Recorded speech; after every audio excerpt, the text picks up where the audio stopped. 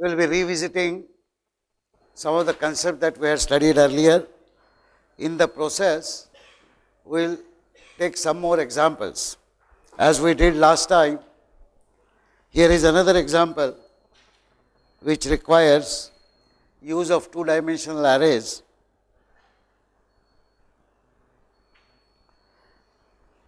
This is about satellite images. There is a large lake located in a portion of land, and a satellite image of that area is available. Estimate the area of the lake.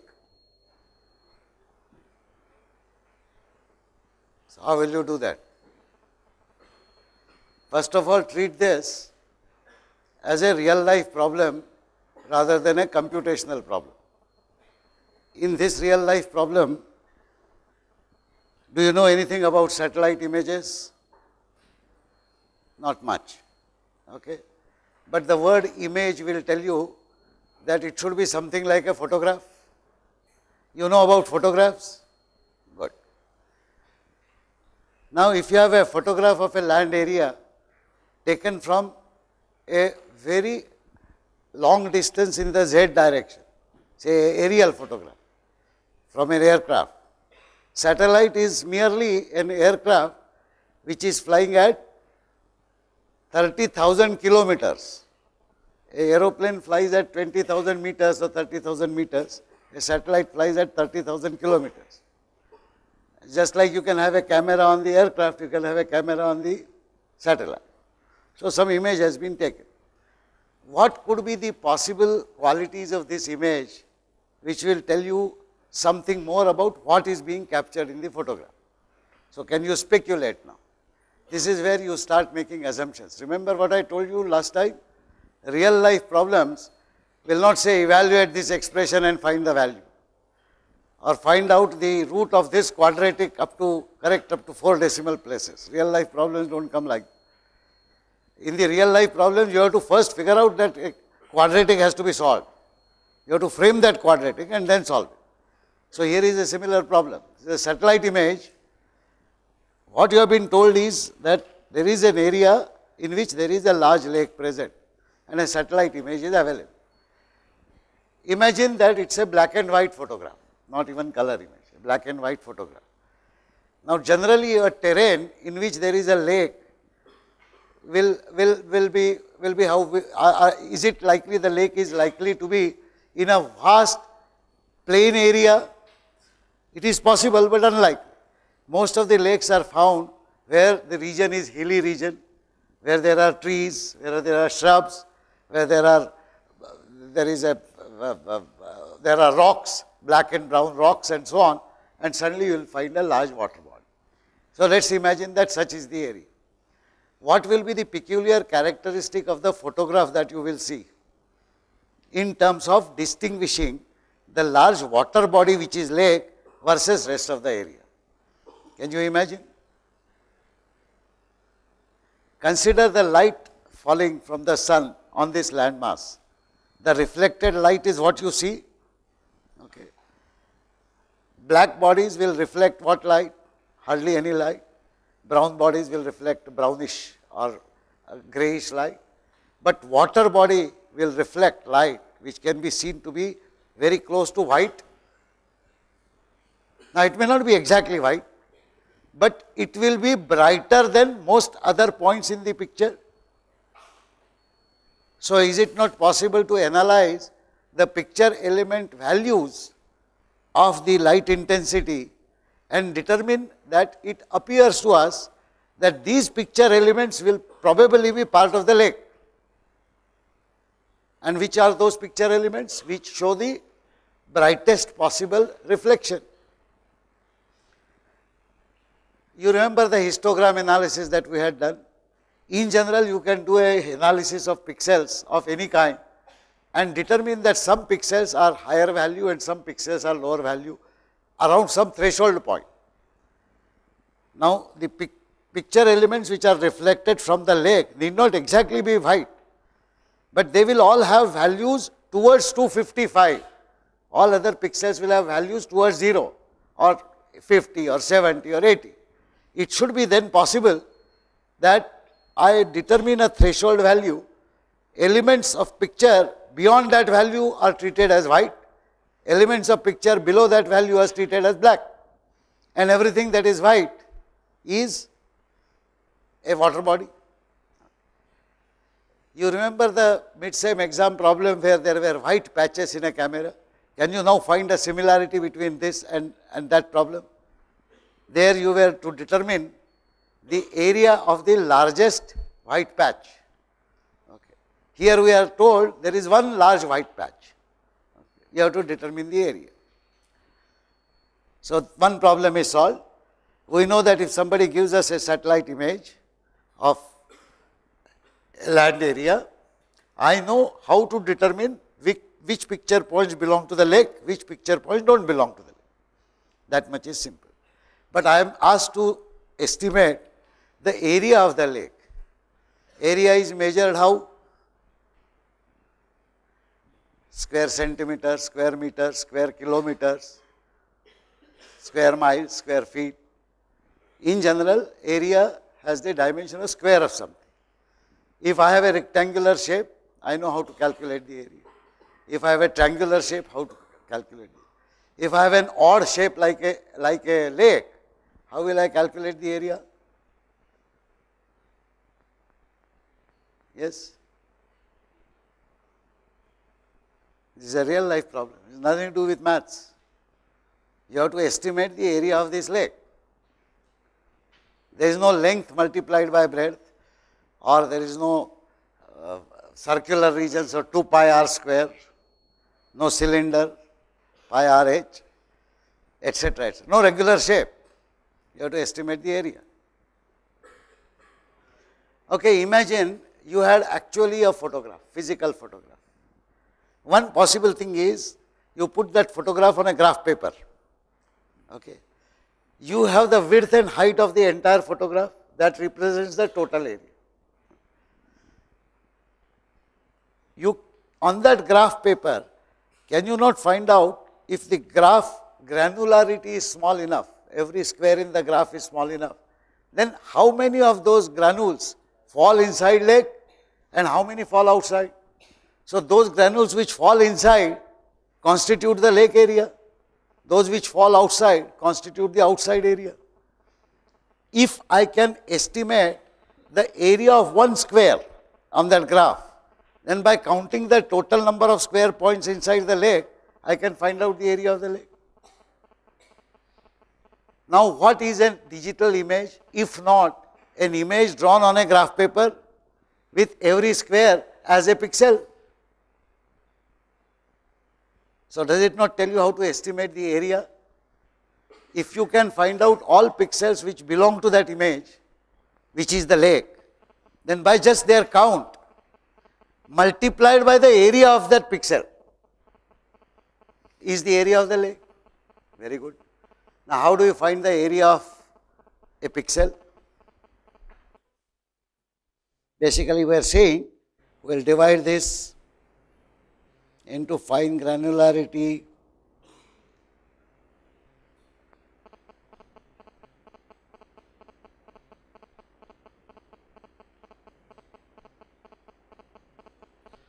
a digital picture is a grid like this. This is a pixel.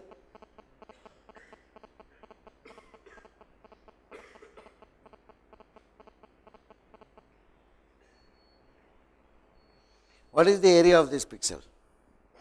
How do you estimate the area of the pixel? Let us say you need some more information about this picture, where this picture is taken. So, somebody tells you, all right, this picture is taken in the Sahyadri mountains near Mumbai as you travel towards Pune, and the region is somewhere between Khandala and Lonavala. Now, this is a large region. So, you certainly can visit that place and find out, this is the lake, and by looking at the photograph, okay, this is the area around it, that much is clear. Now what? You still have to find out an area of a pixel. How do you estimate the area of a pixel? So, think.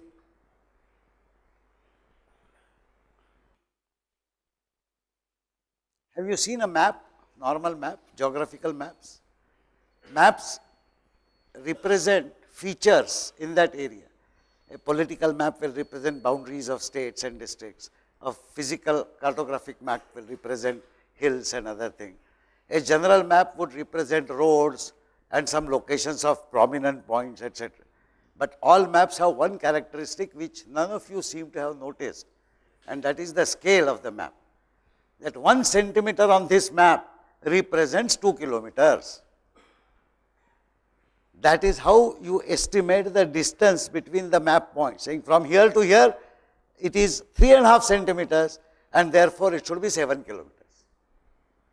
If there is a scale on your image, you would then be able to know, because if there is a scale you can measure the length and width of the total image, which is mapped into total number of pixel points that you have. So, you know roughly the area of a picture element. But a photograph generally does not come with a scale. The fellow up there in the satellite has no clue on the actual scale. So, he will just send you an image. So, how do you determine the scale? So, let us look at the physical problem of a map. You are given a map, somebody has forgotten to write the scale. Map de diya aapko, you have got the map now, and say, let us say, take a simpler problem. In a map, I want to determine the distance between some 2 points, which are known to me. For example, somebody has said, this is the map of the region between Khandala and Lonavala, or somewhere around that vicinity. And let us say 2 prominent points, one village is there,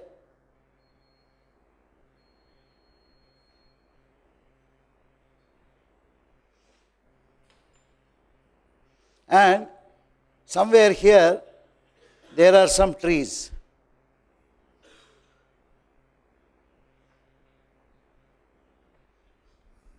And when I go to that region, I can see this village and I can see those trees maybe about a kilometer or so. Can I not do the following? Can I not go to one of the houses here and start walking towards these trees, measuring the distance as I go along? Suppose this turns out to be 1 kilometer.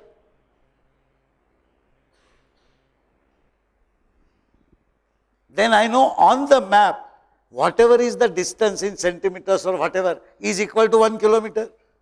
Can I not determine the scale of a map like this? I will have to do that, determine the scale, then come back to my digital image and say, okay, this digital image is so many centimeters by so many centimeters when I print it. Okay. This is divided into so many pixels by so many pixels. Now, can I not know what is the area of a pixel? Second, is it right to assume that my pixels are square?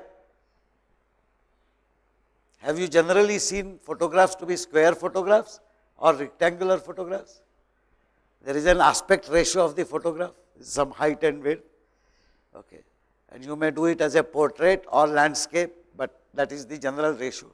So, it is not really true that my pixel will be squarish, but I will know what is the total height of this area and what is the total width of this area.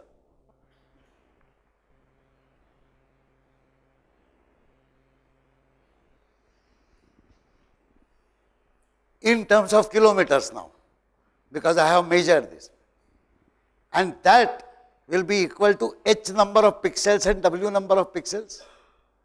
Will I not know now exactly the dimensions of individual pixel, the resolution of an individual pixel? So, if this is a pixel, let's assume a rectangular pixel, it could be like this or like otherwise. Now, I will call this as horizontal resolution, say resolution h, and this is the resolution in width. No, it's the other way around. Well, horizontal resolution is like this. H is height actually and vertical resolution. So, let me call it RV, is the vertical resolution. This will tell me a pixel covers how much area. By the way, in general, when you talk about satellite images satellites already know what is the resolution of their camera. They also know at what height the satellite is flying. So, it is possible to state with a pinpoint accuracy that a digital picture taken by that satellite, each pixel will cover so many meters by so many meters. That is called the resolution on the ground. In fact, the GPS systems that are used by most people offer a resolution of 7 meters.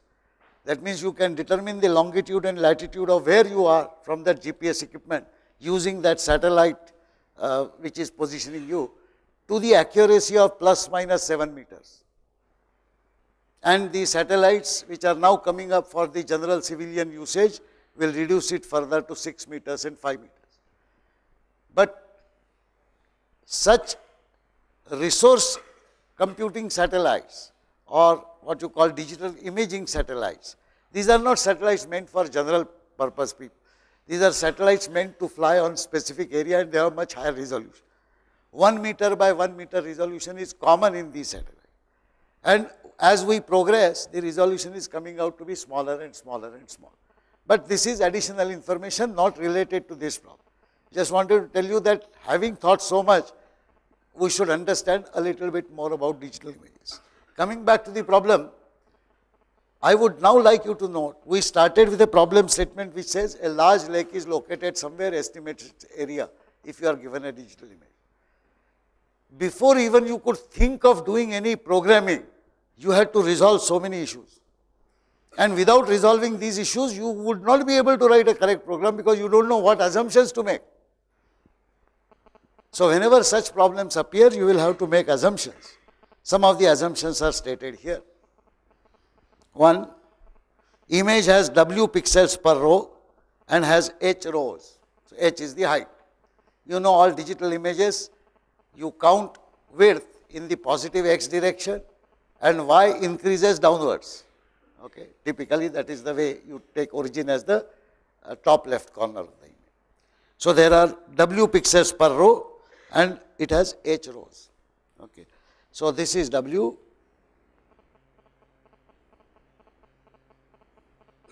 and this is H.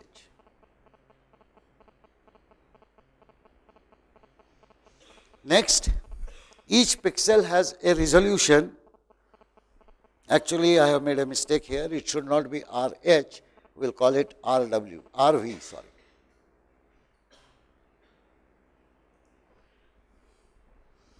So, RW by RV meters and values of W, H, RW, RV are known and are part of the image data. Later on, when I will put up a bitmap image format, a file called something.bmp, you will notice that each BMP file has a header of 56 bytes. And those 56 bytes contain a whole lot of information which includes the width and height, which includes the horizontal and vertical resolution, which includes the color scheme of the image, whether it is monochrome or color, which includes how many bits per pixel are encoded. All of this information is there in 56 bytes. And this is followed by the actual image data in bytes. That is how the actual images are stored. These are all binary files. They are not stored as your what you call conventional text files and so on. However, we generally deal with text files because we are used to inputting data on a keyboard where you type ASCII characters and you expect a cin statement or some such similar statement to take these character strings as 121, 255, 0, 72, etc. and convert them into integer numbers internally. So, that is how we will assume that these values are known and as part of the image data, and the image data format is something like this. So, I have stored it in a text file. Line 1 contains the values of W, H, RW and RH. RW and RH are irrelevant for my determination of which pixels lie on the lake. They are useful only from the point of view of estimating the area in square meters or square kilometers. W and H, however, are important because that will determine how will I read the data. And the next assumption says that next line will contain all pixel values in first row So, suppose the first row has 800 pixel value, then first value will be written as say 124, 1 blank, 78, 1 blank or 2 blanks, whatever. Normal way in which you feed integer values, one after another, blank, blank, blank, blank, blank, and you presume that the enter is placed while editing this data file, while preparing this data file, only when the entire first row is entered. That is possible, that is permitted. In fact, you know that if you use cin statement to read the data in, it is not necessary that an entire row be accommodated on one line only. You could actually put only one value per line, it does not matter. All that the assumption states is that first W number of values will come belonging to first row, next W number of values belonging to second row. Why it is important? Because you want to assign in a two-dimensional matrix the actual image values appropriate. If W is not known, then you would not be able to know how many values to put in the first row and then the second row and third row. Of course, you may call it 0th row, first row, second row. With these assumptions now, how do you solve the problem? Now, this is a programming. You have been given a data in a file which is a text file. Let us make assumption about the name of the text file. So, what would you like to call it? Let us say image data.txt. This is the file. Of course, if it is a text file and I know I am going to read only this text file, and I know I am not going to now prompt the user give value of W, give value of H, give first row pixel values, etc. Because I am most certainly not going to type out these values on the terminal. Anybody who is lion-hearted enough to type 800 by 1200 image pixel values on a terminal? Nobody would do that. Nobody in the right mind would do that. So, you would expect this data to be read from a file. We have made a simplifying assumption that it is a text file, and therefore, the best thing for us is to write our program and then use input redirection to read all the data, because no other data needs to be read really. Only this data is required. So, if my program is, let us say, prog.cpp, then the way I will carry on with this is I will say C++ prog.cpp, and I will simply say ./a.out, redirect the input from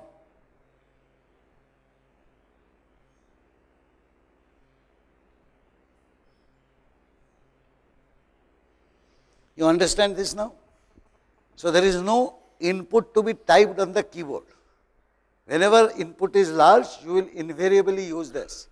Later on, we shall see that this may not be adequate. Suppose I have to read data from a file and also read data from input. How will you do that? Normally, you can't using the redirection.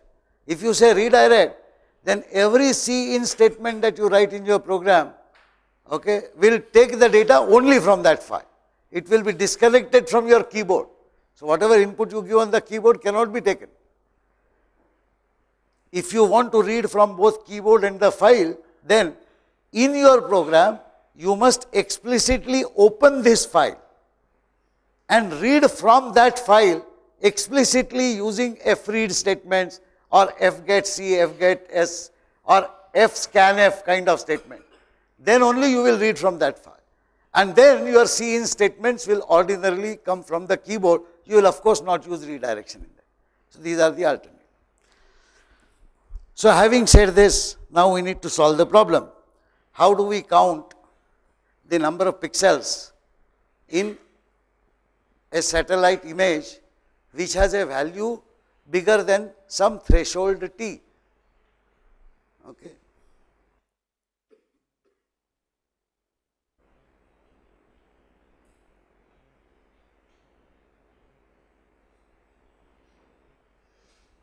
I have to declare my data structures. How should I declare the picture element values?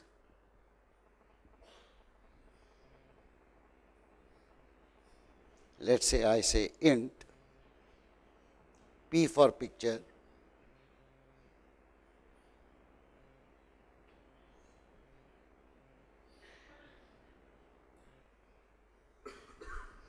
I have to declare the size of P, number of rows, number of columns. Any suggestions? This is another assumption I am making. Please note that we have assumed H and W values will come from the file, but we do not know what those values are. What are the likely values? Again, you have to make some assumptions, and they have to be realistic assumptions. So, reasonable assumptions, as I said. Now, what is reasonable in this case? So, speculate, think. Anybody? You tell me, what will you speculate? You are speculate, so you are not responsible for what you say. 2000 by 2000. Any other numbers? 5000 by 5000. Okay. Any other number? Nobody is suggesting 20 by 20. Everybody agrees that 20 by 20 will be a scam. It will not contain a probably good image at all. So, we are very clear of what is on the low side. Nobody is suggesting 1 lakh by 1 lakh, because mentally inside your thinking, you are very clear that 1 lakh by 1 lakh will be too large. So, all of you are sort of veering around somewhere between 2000 and 5000. Okay. This is not necessarily based on your actual knowledge of any satellite image, but this is based on common sense. You are perfectly justified in writing a program using your common sense, but you must explicitly state the assumptions that you are making. You must state that the assumption you are making is that an image at the most is 2000 by 2000 or 5000 by 5000. What is another area on which this will depend, the size? Anyway, let us assume 5000 by 5000. What is the total number of points these 5000 by 5000 represent? 5 into 5 is 25, 6 zeros after 25. How many? Sorry? 2.5 crores. How many million? 25 million points. Each integer value is how many bytes? 4 bytes. 25 million into 4 bytes will require how many of bytes of memory? 100 million bytes. Today, you are fortunate because even your small PCs have 2 gigabytes of memory. There was a time when memory of a personal computer used to be 64 kilobytes. 64 kilobytes. Satellites were there even then, and people were processing those images. How would they do that? They could not do it putting an entire image in an array. It was not possible. Later on, there was a time when the PCs had memories which were typically 64 MB, 128 MB, or even 256 MB. Many of you would have seen some older PCs which have 256 MB RAM. In a 256 MB RAM, when there is an operating system, okay, there are some overheads of the compiler libraries and other thing, and your program code itself, will you always be able to put aside 100 megabytes? Now, this is another thought which must occur to you, that whatever I am declaring as the size, is it feasible in the computing environment that I have? And whether it, even if it is feasible in your computing environment, you must make a note of it, so that when other people try to run their program, they should know that they could not run it on a machine with a smaller memory configuration. So, that is the minimum they should. Anyway, we proceed with this now. I am not putting a semicolon here, I am just putting a comma, because one style of writing program is to keep adding variable names or array names as I require them in my program. Okay. Since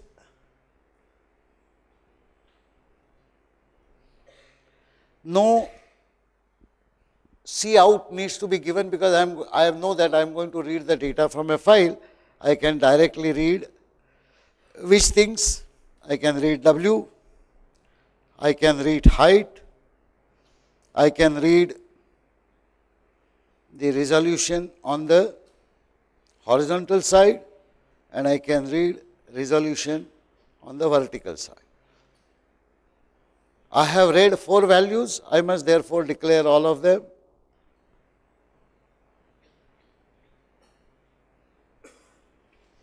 And please remember, while writing in your programs, whether you are writing it for your lab or practice or at home or in an exam, and particularly in an exam, do not postpone the declaration of the variables much beyond after you write them. The moment you write them, you go ahead and add that. Because later on what will happen is something will remain undeclared and one of my TAs will deduct half mark very happily for that. So don't make such mistakes. Okay. Next, what do I read? I have to read now the image data. And how is image data organized? W pixels first of the first row, then second row, then third row. How many rows are there? H number of rows. How many columns are there in each? W. So it is very simple.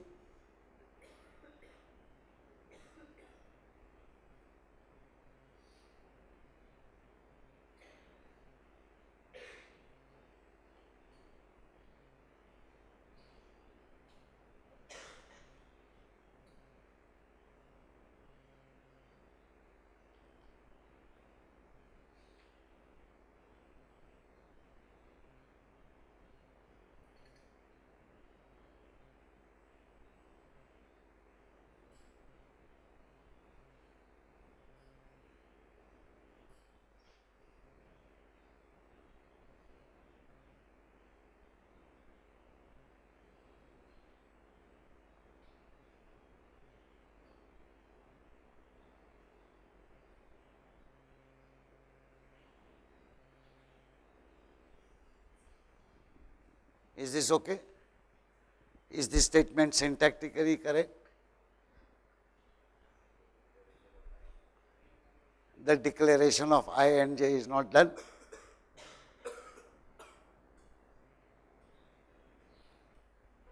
Now is it correct? This is another habit I would like you to develop as professional programmers. When you write a portion of the code, then and there itself revisit that code to check whether the semantics or what you want to write is correctly written and check whether all variables arrays are declared or not. This way you will avoid having to come back again and again and cross check. This works in an exam, this works even for writing programs. In fact, there are a few programmers I have seen in last 40 years, every year I see some, who write their program once and it works correctly. There is no syntax error, there is no semantic error. That is professional programming. Depending upon C++ compiler to tell you 200 errors is one way of simplifying your task. But it is a guaranteed way of not becoming an expert programmer who has trained his or her mind to perfection. And that is what you should attempt while writing itself. So I have read the picture array now. What do I have to do now? I have to count the total number of pixels which fall within the lake region. Okay. And that count itself, if I print, that is an indication of what is the area. Or if the resolution is given, let us say in terms of meters, then those number of pixels multiplied by RH and RV will be equal to the area of the lake. So I am going to count the number of pixels which are in the lake. I will need a variable called count.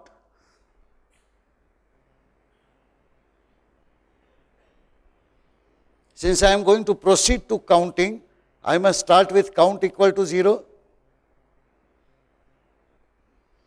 This much is very clear. Okay.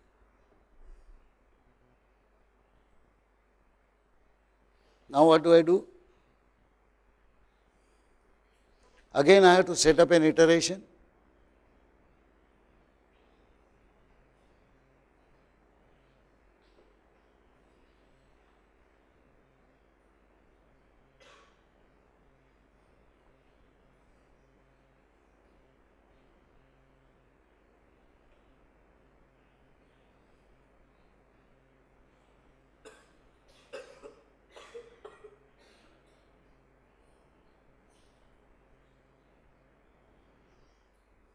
Now I have to examine each picture point and compare it with what?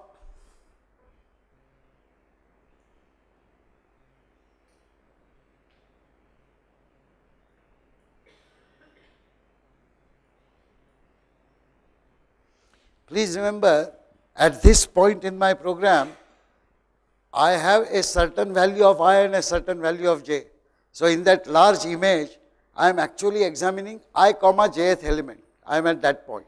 So P I j is well defined and can be accessed at this point. Now this value, if it is larger than certain threshold, then we have said it belongs to image. If it is smaller than certain threshold, we say it does not belong to lake. Sorry, the first one belongs to lake and the other one does not belong to, right? So all that I need to do is, if the value of this pixel is greater than that threshold, what is that threshold? We have not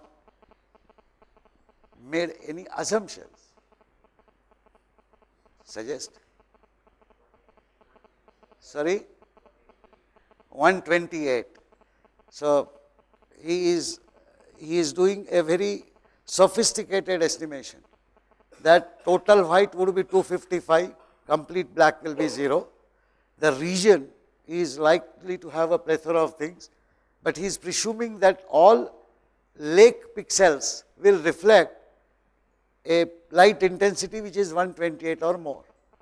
This is reasonable and this is quite okay, but I would suggest in case of digital images, two possibilities. One is to make an assumption slightly on the higher side, so that, because 128, if you look at the black and white or monochrome images, 128, while it could be occasionally because of a dull image, the lake may reflect that, but it could also be the pixel values of some surrounding area, particularly a patch of land which is sort of whitish or less brownish. However, any number that you assume is perfectly fine as long as it is towards 255. So for example, here, will the assumption 78 be reasonable? No. The assumption 255 is more reasonable than 78, although both may be wrong, because 255 is an exact white reflection which is unlikely to happen. So we will make here a statement PII greater than, let us say, we will put it arbitrarily as 200, and here we will state threshold 200 assumed. So this is your assumption. Please note that all the assumptions which I have stated there are best written as a part of your program itself. So after you say IO stream and using STD, using namespace STD, either before that or after that, nobody prevents you from giving a larger comment which says this program is written by me. It supposedly analyzes an image data from a satellite. It identifies the region of a lake and estimates its area. Following assumptions are made. So whatever English you have written in your notebook, you might as well write it in your program. And then that becomes your programming style. So your thinking proceeds along with the program writing. However, the thinking is done first, program writing is done later. And therefore, these assumptions or any statement that you wish to make about your algorithms should precede your program. Ordinarily, you may write them on a notebook separately, but you may also include the majority of those observations or assumptions in your program itself. This is called inline documentation as opposed to an external documentation. And one is not the replacement for other. Both are considered important. Anyway, if that is so, then what do you want to do? Simple.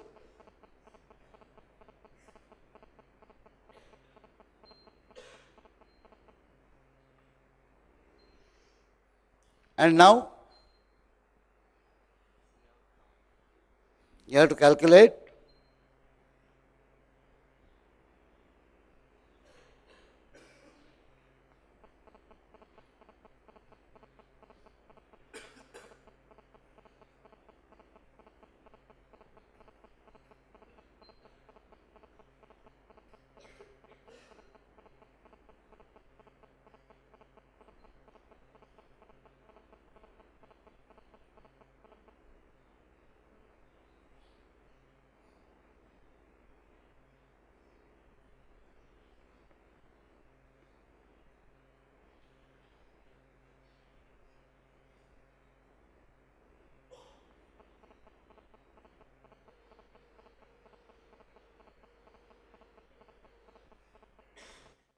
Agreed? So everything is correct, something else is required yet. Area is not declared.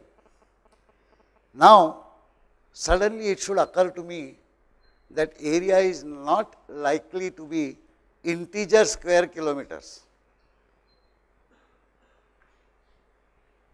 Is it likely to be integer square kilometers? No. In fact, any area in real life will have some fractional value. I have made certain assumptions. The resolution of the horizontal scale and the resolution of vertical scale of a pixel, I have assumed to be integer. If that is so, then that assumption must be stated in terms of integer meters. In real life, if you know the total number of pixels, and let us go back to the previous slide here.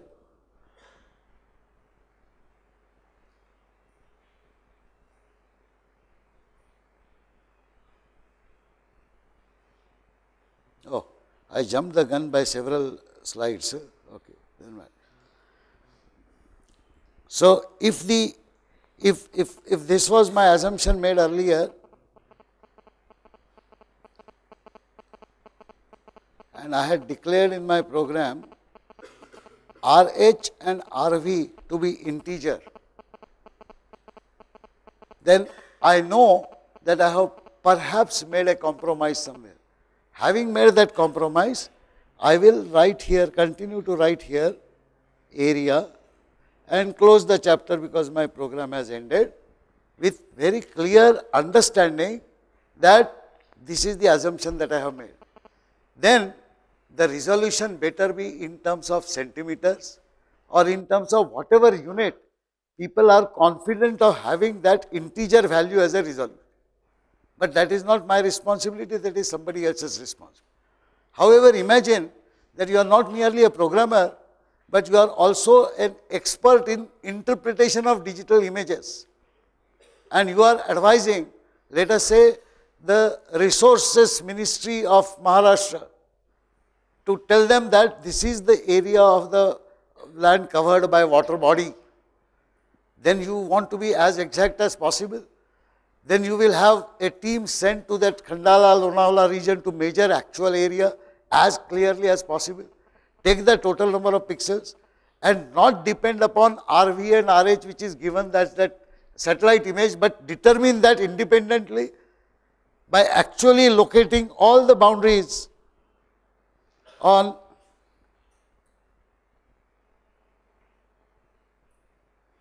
this point, this point, this point, this point.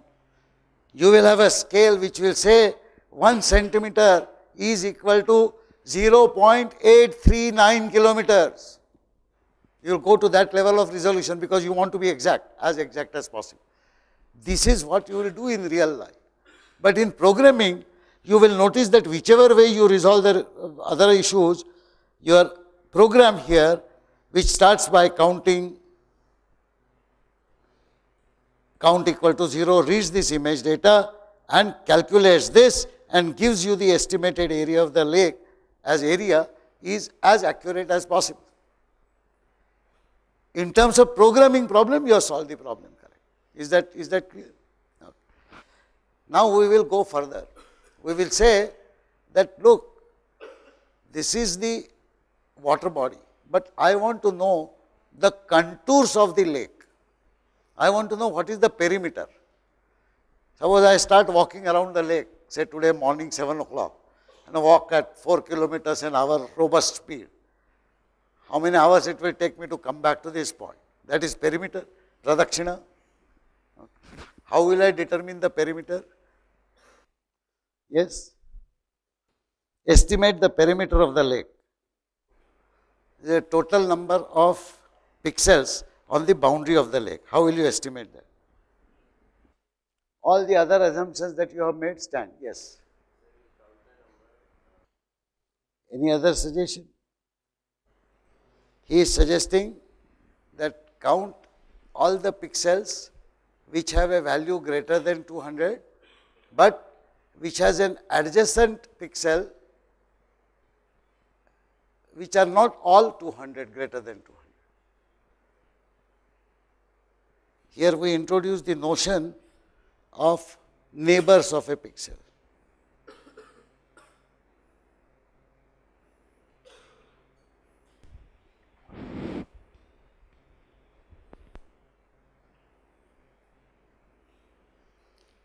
Suppose this is a pixel I comma j that you are looking at. Then how many neighbors does this pixel have?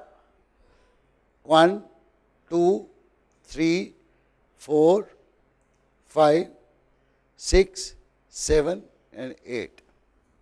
There are 8 neighbors. When will be a pixel on a boundary?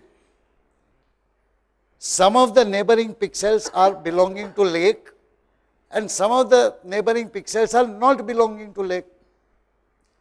Even if one pixel does not belong to the lake, then I must be on the boundary. Very simple. If I am somewhere here, imagine I am me and I have these 8 neighbors. Now I have to examine all my neighbors. White, white, white, white, white, white, white. Okay. Then I must be inside the lake. Okay. If I examine my neighbor, black, black, black, black, black, black, black, black, then I am outside the lake. Now I examine neighbors, white, white, black, black, oh, some blacks. Who am I? White. Then I am on the border. If I am black, am I on the border? If I am black? No, because I am not part of the lake. Border of the lake is defined by those points which are in the lake but on the border. So I must be white to begin with. However, suppose I count all pixels which have at least one non-white neighbor, will my estimate be wrong? Without caring for who I am. If I did that, what will be I counting? That is, I am saying, I don't care who I am, but I examine all my neighbors, and if any one of those neighbors is non-white, or the other way around, if any one of those neighbors is white, then I count myself to be on the boundary. Will that be correct? If I did that, I will be counting even myself when I am just outside the lake. So, 2 conditions. 1, A, I should be white, and B, I should have at least one non-white neighbor. At least one non-white neighbor. As long as I have one non-white neighbor, I am on the boundary. Now, if I count all such pixels, they will amount to what? The pixels on the boundary. But how will I calculate the perimeter? Perimeter is a distance measure, length measure, not area measure. How will I do that? Okay. So, let us look at some of the pixels. If I have a pixel on the boundary here, then the length of the pixel is equal to the vertical resolution, because it happens to be on something like a straight line. If I have a boundary pixel in this region, then the length of the pixel is equal to horizontal resolution. If I have a pixel in some region like this here, which is on the boundary, then the length covered by it is equal to the diagonal of the pixel. And it is not very easy to determine who is on the diagonal, who is horizontal, who is vertical. And then some jokers will be neither horizontal nor vertical nor diagonal. In short, we recognize that determining the length of the perimeter accurately is a harder problem. It is not very straightforward, not very simple. But I can make a reasonable approximation. And I can say that every pixel represents an average of this length. An average of this length.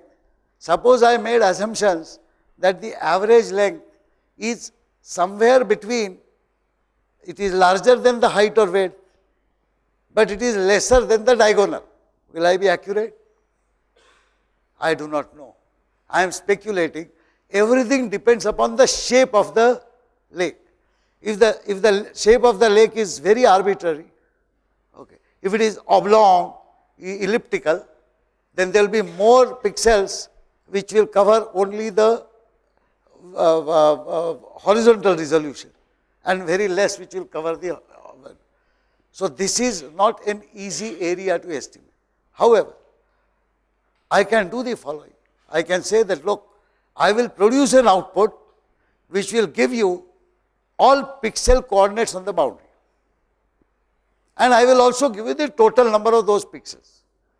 Now, based on the boundary, you determine what you want to do. So, that is a reasonable assumption about programming problem. I am converting a physical problem into a programming problem, saying that I do not know how exactly to calculate. Given more time, I will do it. In 10-15 minutes, I cannot work that out. But permit me to do the following. Whenever I determine a pixel on a boundary, I will output its coordinates, and at the end, I will give you total number of pixels on the boundary. Is that a reasonable approximation of the problem solution? The original problem said find the parameter. Okay. This is what you will notice. In an exam, you will get specifically to determine the number of points on the boundary or coordinates of the points. In real life, you always have to solve problems which involve physical dimensions and therefore some additional work. Now, here, what is the issue when you have to do such counting? Please note that you have two outer iterations already maintained, for I equal to something, for j equal to something. And inside those two iterations, you are sitting at I comma j. Now, you have to examine all the 8 neighbors of I comma j. How will you do that? How will you examine all neighbors of I comma j? Suppose Pij is me, and I first examine whether I am lake or not. Okay. So, if I am lake, now I have to examine whether anybody around me is non-lake. If it is not lake, then I have to increase the count. If everybody is lake, then there is no issue. So, if the non-lake count is more than 0, then I am on the boundary. But I already have one fellow called count upstairs, which is counting the total number of pixels, which I will still use to count the total number of pixels on the boundary now. So, I need another count, which is called the neighbor count. Amongst my neighbors, how many neighbors are non-lake? I want to count. So, how will I write my program? I imagine now here that I already have this set up.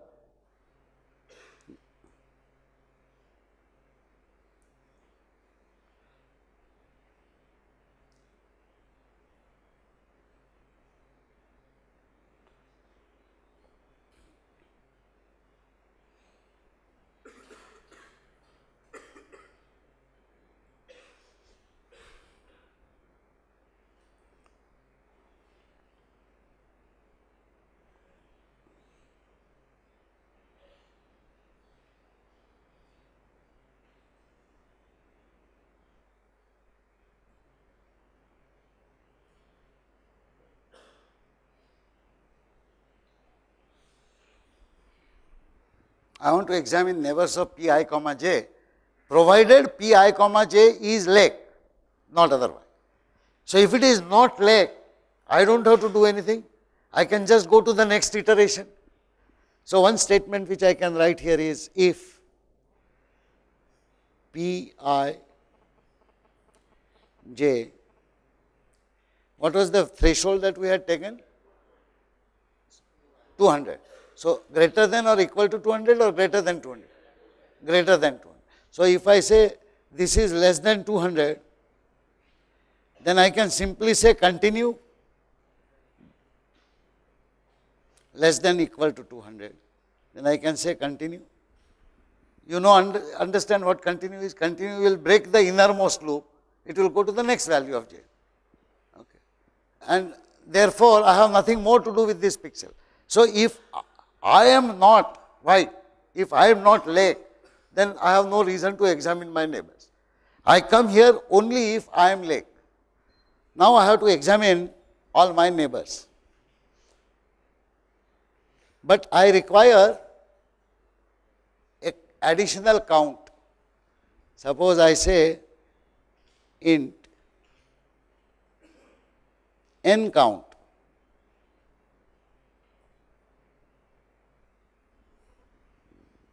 This is the neighbors count, or if you want Ln count, this is the lake neighbor count,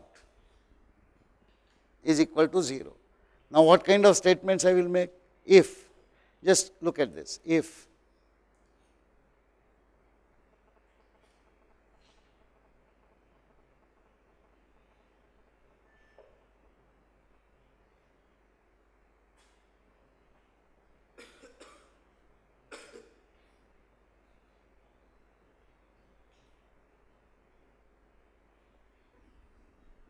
I am I comma j,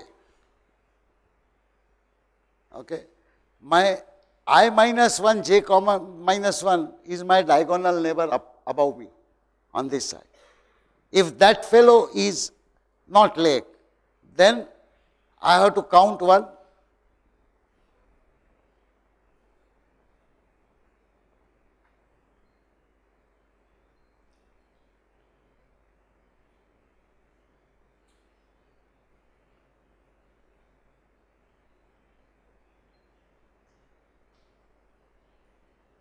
Who is P I minus 1 j? The fellow above my head. I am I j, I minus 1 is the previous row, j is the same column, so the pixel above me. Same thing. I will have to do this for each one of my 8 neighbors. No shortcut. Sorry? He is suggesting introduce a variable k and L and run a loop k equal to, k varies from minus 1 to 1, L varies from minus 1 to 1, and then P of I plus k and j plus L is less than 200, then ln count plus plus. So, I will have one for statement, another for statement, and this. This is therefore one way of doing it. When I finished everything, my ln count will determine whether I am that image or not. Let me go forward and implement what he is suggesting. For example, I will say int k L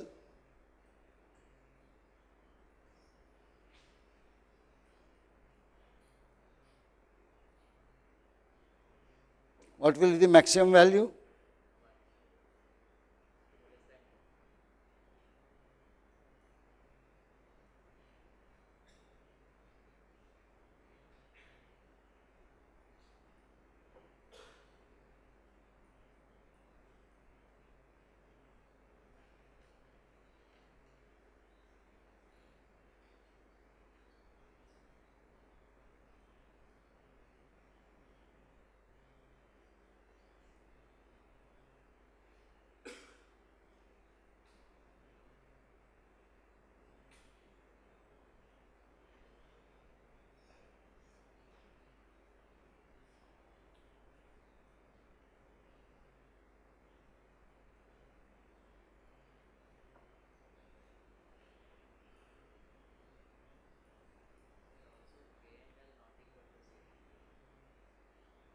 I will come to that, I will come to that.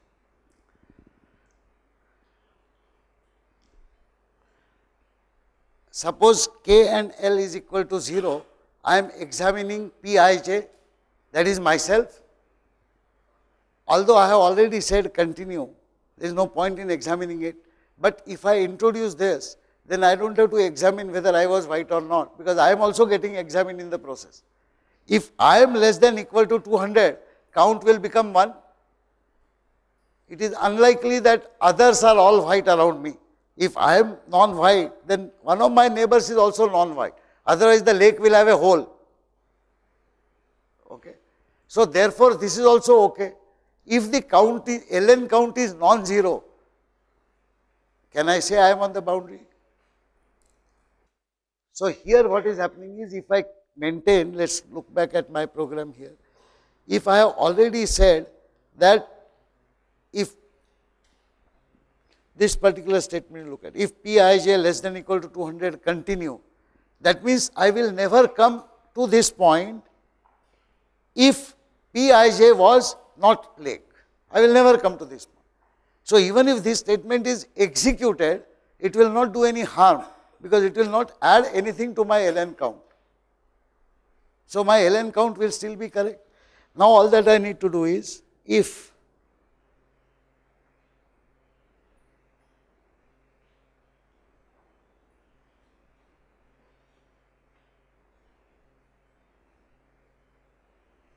Ln count is greater than 0, that means around me there is at least one fellow who is non-lake. That means I am on the boundary.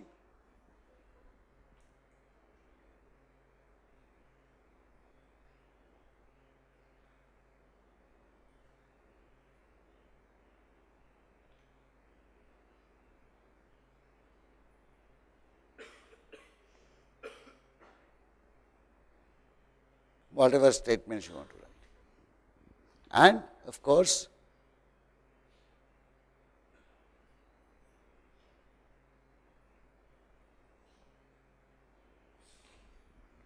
so you will add 1 to the count. Count this time is not the count of pixels which are inside lake, but the count of pixels which are on the boundary. Do you agree that this program will give me the total count of pixels on the boundary? And therefore, when I come out, I will have the total count printed, and inside, if I wanted, I could print the coordinates of each of the points on the boundary. Okay. The next problem, okay, I'll have to draw this again, doesn't matter.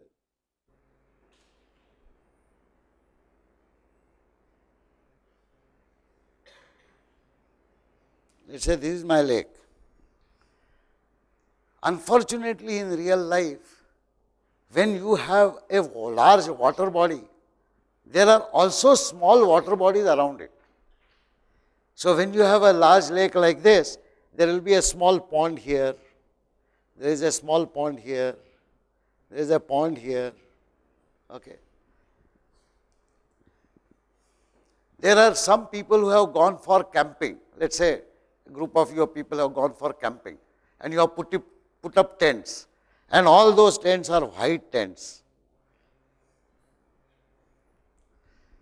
As far as the satellite is concerned, the poor fellow cannot distinguish between the roof of a white tent and the water body. He is just looking at the reflection. So, you also get counted as lake, this also gets counted as lake. That is not the intention of the real life problem. The real life problem says that there is a large water body which is lake. Now, Mr. Remote Sensing Expert or Miss Remote Sensing Expert, please understand that there may be small water bodies here and there. Please ignore them and give me the area and the contour of the largest portion. Can you now see the similarity between the problem of the mid-sem exam, which said that you have multiple white patches and you have to determine the area of the largest patch. This is one of the physical problem reasons why such a requirement will arise in practice. There could be many such things. How will you solve this problem?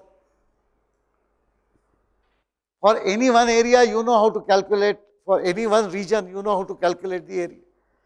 So, I will just leave this hint and work it out. Maybe I will put up this solution on the web. The solution is that as you scan the pixels row by row, okay, when you come to the first row where you find a pixel which is white, which is on the left, then you stop there and you freeze that I comma j, for example.